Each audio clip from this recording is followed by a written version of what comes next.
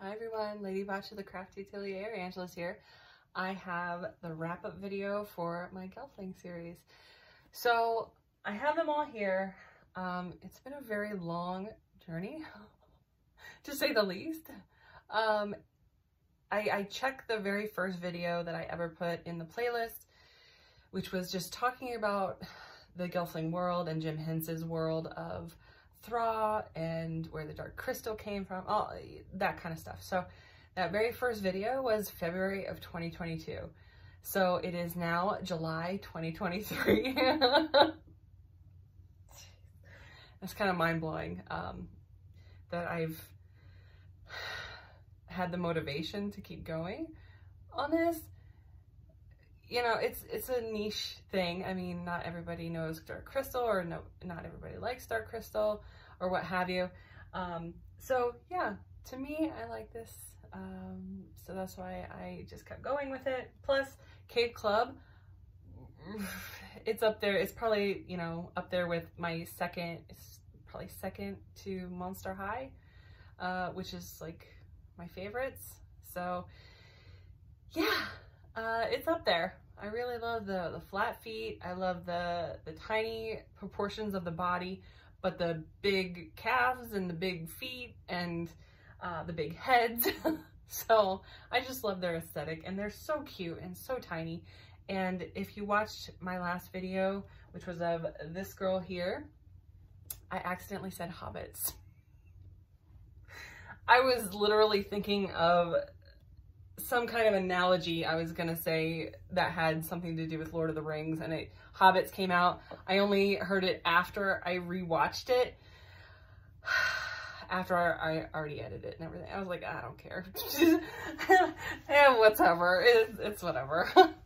But it's very hot right now in the house, so our power went out yesterday. I heard the transformer boom. It was when I was working. It was near the end, so I just was like, fuck it, I'm not gonna worry about it. So yeah, I'm gonna go through all of them, and hopefully you guys enjoy, and just kind of going through just my process a little bit. So my very first one was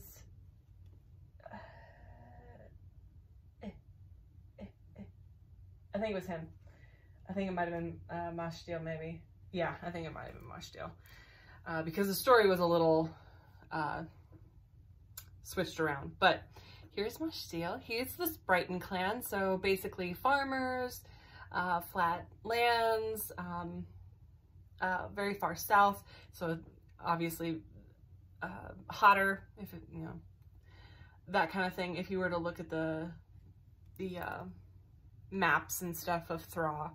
But I really like how he turned out. I did a lot of experimentation, just keeping his hair very natural looking. Oh God, I freaking love him so much. But they all have their sigil, at least somewhere in their character, whether it's embroidered somewhere or something like that. But yeah, I think he's the only one with facial hair. Yeah, he's the only one with facial hair. But yeah, I really love how his accessories came out. I was really pleased with him when I first did him. So still pleased with him. I really like his backstory with his little vest. It was one of those, what do you call them? They have a name for them. Basically a fizz gig. I think that's what they actually call them, fizz gig. But yeah, I really liked how he turned out. So he gave me motivation to do the second one. So that's Mashtiel. There we go. Maybe if you, there you go, dude. Don't fall over. All right, here's this girl. This is Duna, or Dewdrop. And she's from the Sifa clan, so she is from the Seafaring clan. She is a soothsayer, and she's got her little headdress thing. Got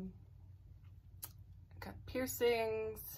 I really did like the piercings, so I gave most of them piercings. The last couple I don't think I did, and that was just because on the last one I couldn't. I smushed her ears, so I got fed up, so I didn't do it. But yeah, I really like how she turned out too. I love her little hair. But her hat is permanent, so I hot glued it on. And yeah. Oh, I didn't gloss her eyes. That's probably for photos. That's why I probably didn't do that. Which is fine, because you can see her eyes better. But she's got that little smirk going on. And her sigil is actually right here. So I tried to embroider it with some beading. It might not have been the greatest, but yeah. I like how she turned out. I like her blue. The blue signifies basically her soothsaying ability, and that she's very good at it. So, and she's the one who actually gets with Mashtil along the way. She has this vision, and she needs to some sort of prophecy. She needs to go and find this girl called the One, or it's not a girl. They don't know it's a girl. The One.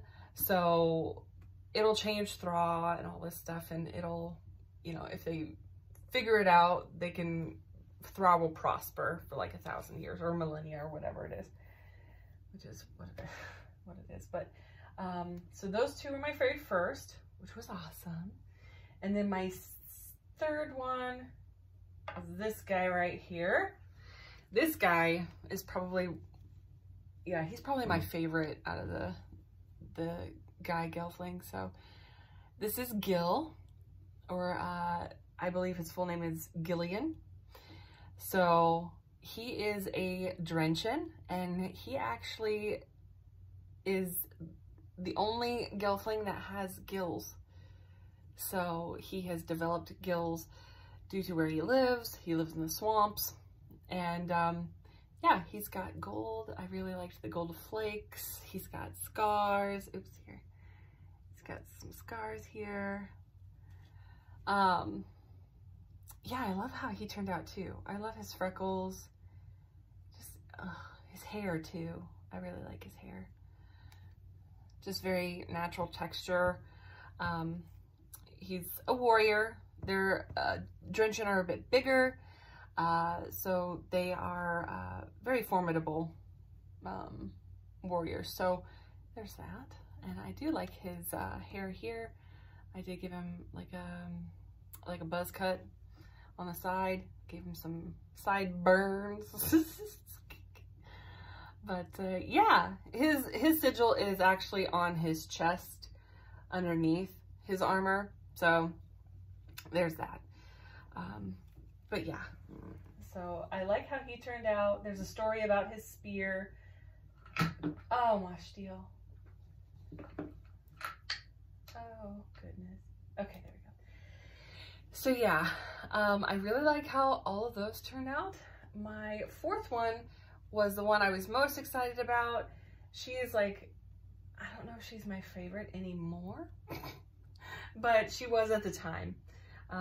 So this is the One. This one is Smidgen, or Smidge, and she has been tainted by the darkness, and you can see there. I love her ears because they're downturned, and none of the other ones are downturned. She's got big eyes, big ears, because she lives, she's a Groton, so she lives in the caves, so she's better equipped for dark lighting, that kind of thing. Her dress is, you know, pretty tattered, but she does have her sigil. It's right here. There we go. She has her little armor here. She is a lot like a farmer, but she is more of like a shepherd, more like, because she gets certain things from these animals that live in the cave, and they're sort of like bats, and it's what they make is like flammable, so it explodes. And so she's got some war wounds and things like that, but you can see her, I don't know if it'll focus or not, but I really like how her face turned out at the time. Actually, I still do, now that I'm looking at it again. It's been a while since I've actually looked at them again, but yeah, I really like how she turned out. I mean, her little hair, you know, she's got moonlight blonde hair. She's got some, oh yeah, there we go. She's got some little like tinctures and stuff for her animals. Yeah. But yeah, she is the one because she basically touched something she wasn't supposed to, and she got the darkness. And this is like evil just spreading from the dark crystal, and it's infected her. And she's seen where if you're infected, nothing goes right, everything you touch is like horrible. So she leaves her people, and so she just leaves. She doesn't want to be around infecting them, and that's where we're at. I mean, she left the caves, and the others are starting to form up and get into groups, trying to find the one, and it's her, actually. So yeah, I do love her ears though. Even though I could have done better with them, I think her downturn ears are super cute. I think she's probably the cutest out of all of them, just with her big eyes. Oops, I don't know why I put her so far away. But then I did my last few. So I did them kind of in groups. So I did these three in a group, and then I kind of did her off to the side. And then the last three I did as like sort of a group, because I tried to get them all in within a timely manner. So the first one was this guy. Not my favorite, but my idea was from the beginning. I was going to do him in the beginning, but I just couldn't get motivated. But this is Taran. He is a Stonewood. So Stonewood is basically right outside of where the Skeksis castle is. And the Skeksis usually use them for like castle guard, that sort of thing. So yeah, I mean, his hair is still really floofy, but yeah, his sigils on his front. It's this little triangle doohickey thing. Whew, hair all over the place. Trying to tame his hair, didn't work. You see the bump, whatever. But I really love how his armor came out, because I made him with like fake fall leaves. And I thought that was really cool because, you know, he's a Stonewood. They have like stones, wood, metal, that sort of thing. That's kind of their gig. He's got shoes. He's got some shoes. Got some Viking wraps on his legs going on. And then his little rucksack there. But yeah, I mean, he's got a little scar. I don't know if you guys can even see his face. I don't know if I can. Probably not. But if you watch the video, you can see him a little bit better. I like how his ears are big. I had to make them big because his hair is freaking huge. But I like his almost Asian aesthetic. His eyes, if you see, probably not that well because I glossed them, of course. But I started doing his eyelashes down, and I really loved that effect. So I really love how his face turned out. And again, all the Gelfling don't have eyebrows because they just don't. They don't have eyebrows. They have possibly like brow bones, but they don't have eyebrows in that sense. So I'm going to just leave him face down because otherwise he'll topple over. Sorry. And then we have this girl. This is Nasimi. When I did her, I was really excited because I got her done fairly quickly because I didn't have to do her hair. But she is the Deucin, and she is like, in their clan, she's like right under the head lady, so the Almaldra. And she does like prophecies and things like that. And yeah, I really, really love her desert color palette. I loved her face though. Her face, of course you can't see it. I don't know if you can see that, but I'm so fed up with this autofocus BS. But yeah, if you go back and you see her face up, it's so fantastic. Again, downturned eyelashes on this one. I wanted her to have like a sleepy look because she does dream fast, more so than the others. It's almost like a spiritual thing for her. But she's got the big headdress, and everything. And yeah, I really love the Deucin. The Deucin are very elusive. I mean, they live in the desert. They do a lot of sign language, which they call voyeur. And, it's because you waste water when you talk. So, and water was precious to them, or is precious to them. So yeah, I really like how she turned out, to be honest. She's almost like the motherly, type of the group, you know? So I really like that. Again, these two get along very well. You know, Soothsayer and, Dreamfast are alike.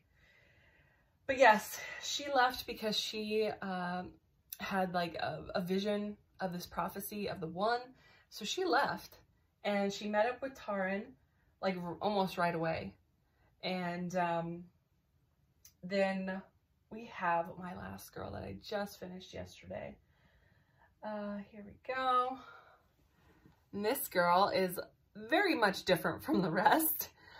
She is from the Vapra clan, and this is her sigil. I did a little wonky here, but that's okay. She is her name is Leifla.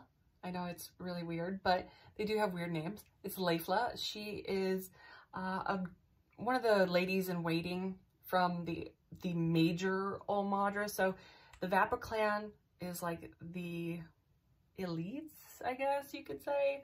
The nobles of all the clans, and it's the capital called Harar.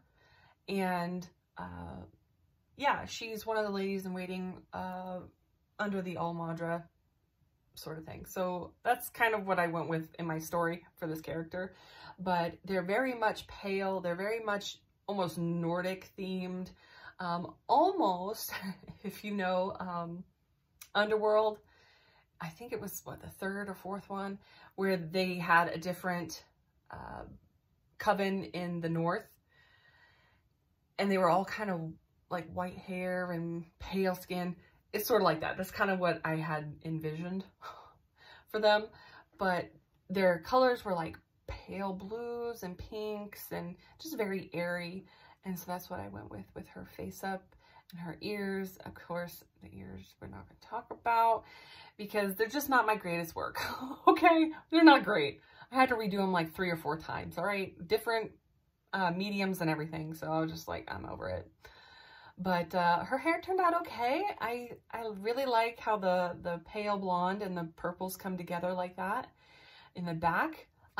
It does feel, since I did it with alcohol, because this is pastel, and I just did an alcohol rub on it so it would stay, and then it doesn't stain the doll or anything now that it's, you know, the pastels have been locked in. But it does feel kind of like cotton candy. So there's that.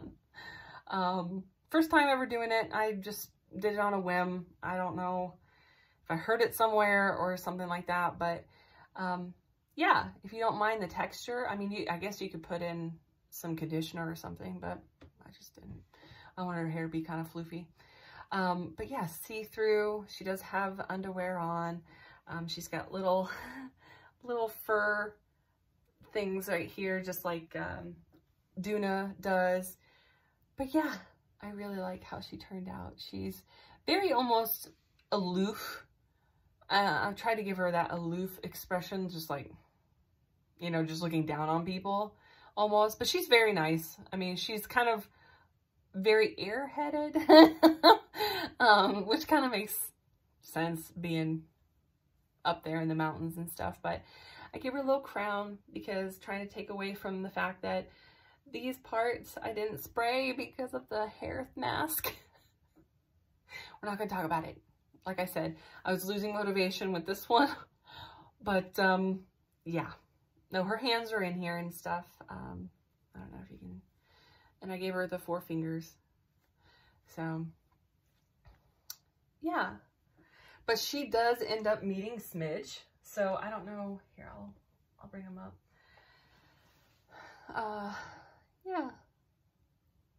So very much different, but very much the same.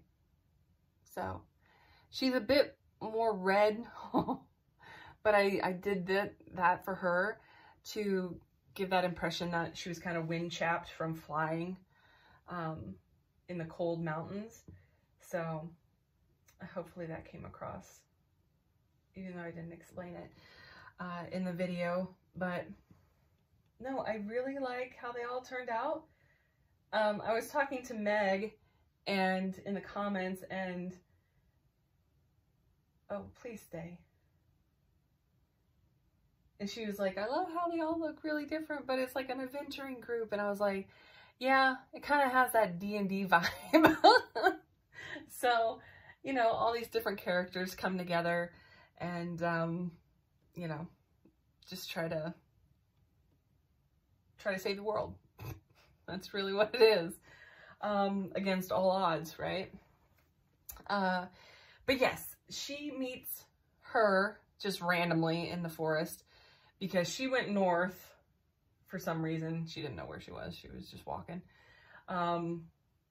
She didn't know who she was. She just kind of pointed, you know, this is the direction for this and that and this. Bye. And then she just left. So she didn't know who she was at all. She didn't know about prophecy. She did read about a prophecy, but she was like, ah, this is just a myth. So she didn't pay any heed to it. But I do have, if anybody wants me to, I have a little, you know, I don't know if it's a backstory or just a little bit of a story conclusion about like how they all get together finally, how they figure out what to do, and then go from there. It kind of leaves off where people can make up their own minds as what happens, whether it's a good ending or bad ending. So if you want me to, I can actually put it on Instagram. I'll write it up and put it on Instagram if anybody wants to read it. Hopefully, it'll let me write all these words. If not, it'll be 2 parts. But yeah, I would really like to share that because I wrote it. So yeah, I would like to conclude that on Instagram for them if anybody wants to see it. So just let me know. Hopefully you guys have gotten this far. I know it's a long one. I'm very sorry. But yeah, they are going to go up on the shelf and going to be displayed. I don't know if I'll get rid of them or have them for sale at all, because I would want them all to be, you know, sold as a group. And I don't think I'm ready to part with them for anything less than like, you know, a pretty extravagant amount. And I mean, if somebody wants to pay that, then that's fine. But otherwise, they'll just be in my own collection for a while until I'm ready to, you know, get rid of them separate. But I don't think that's going to happen. But yeah, so hopefully you guys have enjoyed. Please let me know which one is your favorite, because I don't have a favorite. If anything, it might be her, just because she's, you know, the one that I kind of gravitated towards anyway. But all the rest of them, I really enjoyed making. They're all so different, so I enjoy them in different ways. So yeah, tell me which one you like best. And that's it for me, you guys. I probably won't be on for a while. I will be still interacting on Instagram, but yeah, I've got some things to do, and once I get the go-ahead, I will let you guys know what's happening here at the Crafty Atelier. I'll see you guys later. Bye.